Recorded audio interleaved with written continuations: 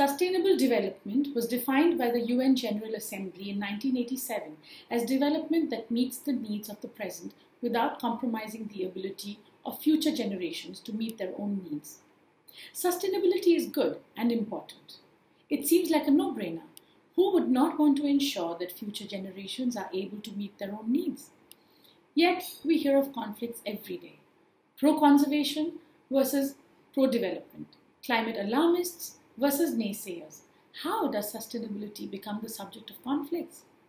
Yet again, we find that sustainability is seldom at the center of our daily casual conversations and conscious choice making. Why is it challenging to make sustainability center stage? Why is it easier to ignore than to embrace? Let me tell you the story of two mighty rivers in Arunachal Pradesh. The first, named Subhansiri.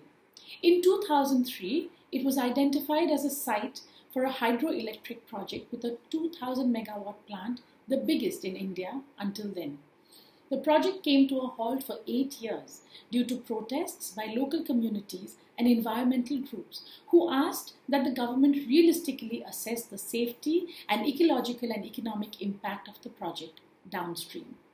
Several expert committees were formed by governments to investigate these concerns, but the outcomes of their reports varied and were nebulous in their approval at best. Now, here's the second river named Dibang and also known as the Brahmaputra in Assam. In 2008, this too was marked for a hydroelectric project, this time with a 3,000 megawatt plant, even bigger than Subhansiri.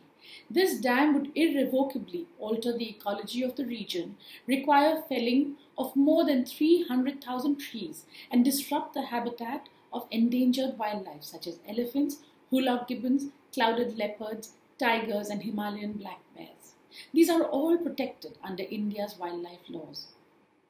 Work was stalled due to intense opposition from the indigenous tribal community and environmental groups, and for lack of environmental permissions. The community stepped down from their resistance after being promised fair compensation for their land. But the power company has now moved court protesting the compensation clause. Cut to 7th February 2021. A flash flood in the Chamoli district of Uttarakhand left at least 70 people dead. The majority of the fatalities were hydroelectric project workers working downstream. Many questions arose around the trigger. The most popular explanation was a glacial lake outburst flood. Lakes are formed when a glacier retreats and the water is dammed in by deposits of soil and rock left by it. If the dam bursts, it can cause widespread flooding and destruction downstream. Another hypothesis, a landslide had triggered the catastrophe. Across varying explanations, there was consensus on these facts. Global warming had caused uncharacteristic events reflected by the increasing number and size of glacial lakes, and ecological disruptions had caused lethal instability in the ecosystem. Knowing what you now do, which would you put your weight behind? Renewable hydroelectric energy or a flourishing natural ecosystem and human safety? There are no simple answers here. Let's scale this down. Kaziranga National Park, India's most successful conservation story. This park is now more than twice the size that it was when it first began. From 430 square kilometers in 1974, it has swelled to 914 square kilometers, courtesy additions to the park area. These additions have become necessary as the animal population has grown, with a growing count of rhinos and tigers, its most feted species. But expansion leads to conflicts between the authorities and the local population. India's Wildlife Act states that there should be no human habitation in a national park, which means that each time the park is expanded, people need to be evicted. Some are forced to leave the very homes that they were born and spent their entire lives in. Indigenous communities living in forests have rights under India's Forest Act, but the court has ruled that Kaziranga has no indigenous forest dwelling communities.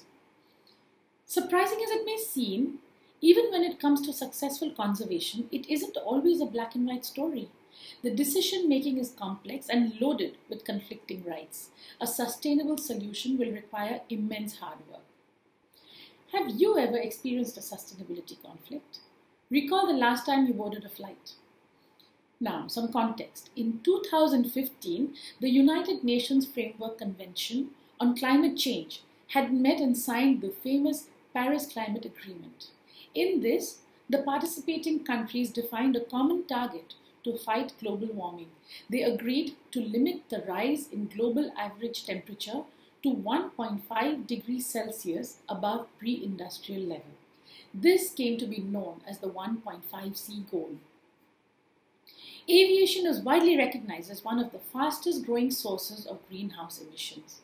In 2018, the International Council for Clean Transportation projected that between 2005 and 2050, commercial aviation operations would reach a 700% increase in carbon dioxide emissions.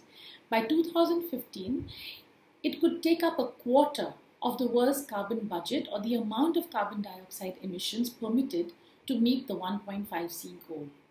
Aircrafts are becoming more fuel efficient, but the exponential increase in air traffic outpaces any gains from this.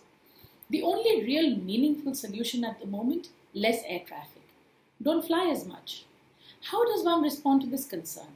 Can you shut off air travel and use only surface transport? What happens to your jobs, family visits, vacations? Yet think about it, about what it's doing to the ozone layer and the future of the planet. Then there is the time when you go shopping. You know fully well the issue of the plastic bag. You have seen at least one heartbreaking visual of the plastic litter that we are putting into our oceans, read about how it is damaging our marine life and the health of our oceans, and understood that this has a massive cascading impact on global warming. So you might come to a simple solution: ban plastic bags. Use cloth or paper bags. But cotton and paper bags require significantly more resources to produce and have a bigger carbon footprint in production than plastic does. At a per bag level, a cloth bag has to be reused at least 100 times to make its carbon footprint comparable to a thin plastic bags. A paper bag, if it is treated as single use, has the deepest carbon footprint. How does one at an individual level deal with these contradictions? The only way to meaningfully reduce your carbon footprint is to reuse, no matter which bag you use, and then to dispose meaningfully. Then there is your food. How do you deal with food waste? Do you know where it goes? What happens not just to the food you leave on your plate, but to all the kitchen refuse that is generated from the food that is prepared for you? Do you know what it does to the future of your planet? Organic waste in landfills generates methane, a potent greenhouse gas. On the other hand, when food waste is composted, methane emissions are significantly reduced, soil quality is enhanced, and chemical fertilizers are eliminated. Why then do such few people compost? Composting is tedious. It requires effort, time, mind space, and consistency.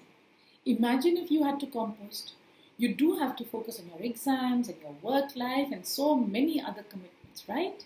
Imagine if you took a decision to buy food only from establishments which had a demonstrable composting policy. How inconvenient it would be. How would you navigate this knowledge that your consumption choices are linked with methane production, which could be significantly reversed with some effort?